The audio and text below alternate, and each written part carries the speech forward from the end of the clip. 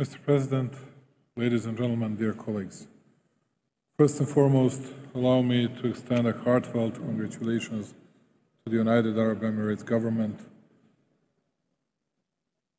bringing the world together at a critical moment for global transformative climate action, despite the challenges we all face today worldwide. As we once again gather to face the greatest challenge of our time, we are at a critical time in the fight against climate change. Catastrophic global warming and ongoing extreme weather events are casting a dangerous shadow over our collective future. Today I stand before you not only as the representative of the Republic of Serbia, but also as a global citizen advocating for global well-being. Across the border of the Republic of Serbia, the echoes of climate change resonate disturbingly loudly. Our country is at the forefront, struggling with alarmingly high average temperatures above the global average, since average temperature in Serbia already increased by 1.8 degrees Celsius, and in summer it is as high as 2.6 degrees Celsius. At the same time, climate projections indicate that if we continue business as usual, by the end of the century we can expect an increase in the average temperature up to 5.8 degrees Celsius, a cataclysm of a kind that threatens our economic and social fabric. This year will most certainly take the infamous title of the warmest ever recorded, not just globally, but in our country as well. Aside from warmest months ever recording being July, August, September, and October, we witnessed for the first time 2 tropical nights with temperatures over 20 degrees Celsius during the month of October, which is unheard of in Serbia.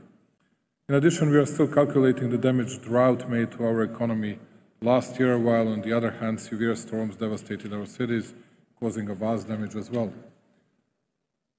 We must stand united against climate change, and we must act now. We will continue to contribute to the global fight against climate change by improving our national system for mitigation and adaptation in line with our national circumstances and with the support of our development partners. In steadfast response to this existential threat, I'm honored to announce the government of the Republic of Serbia's unwavering commitment. In June of this year, we charted a transformative course with the adoption of our low-carbon development strategy, which served as the basis for revised national determined contribution that raised the ambition of our initial NDC by more than 3 times. Long-term requirements of the Paris Agreement as well as the EU accession process are the basis for long-term vision of the strategy that by 2050 Serbia will be a low-carbon society with a competitive and resource-efficient economy which provides to citizens new, green jobs and quality life in a climate-resilient society. With this in mind and guided by science, we also developed our climate change adaptation program, which is to be adopted in the forthcoming period.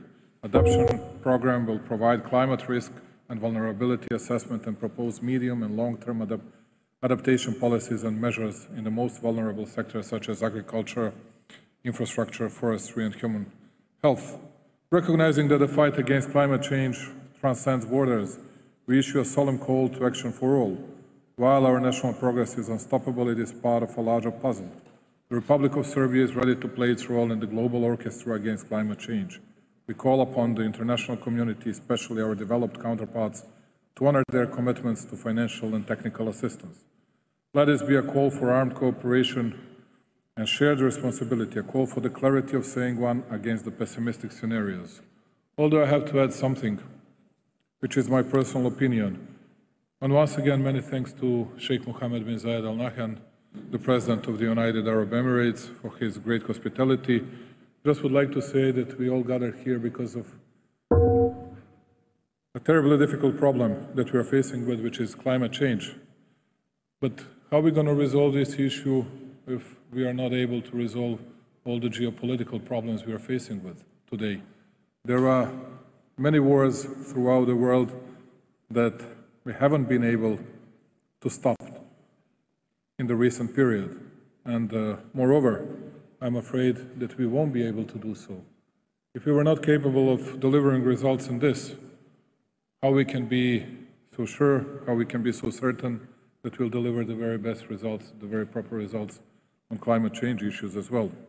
And just to add to that, I believe that bringing us all back to the real principles of the Organization of the United Nations that we established after the Second World War, because we have to act in accordance, in adherence with rules, regulations that were accepted by most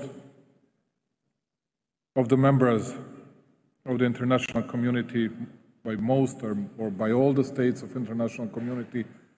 It has to happen, otherwise we'll always face arbitration, different approaches, and we'll never deliver better results even on this. You cannot have different approaches towards territorial integrities of some countries, and we as Serbia know this better than anyone else dare to say. And on the other hand, I heard today a phrase, as we come together, as we come together, as we come together. Let us find a common denominator which will find a way, find a path to resolve firstly the biggest geopolitical issues, and then to tackle in a very proper way an issue of climate changes, which is becoming one of the most important. Thank you once again.